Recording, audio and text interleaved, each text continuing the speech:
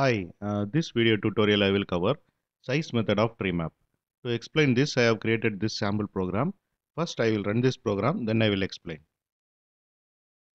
This is the output of this sample program. Inside main method, I am creating TreeMap. In TreeMap, I am adding 4 key value pairs, then displaying the TreeMap content. Here you can see the TreeMap output. Then I am calling size method of TreeMap. This method will return current size of the TreeMap. So currently there are 4 key value pairs are there.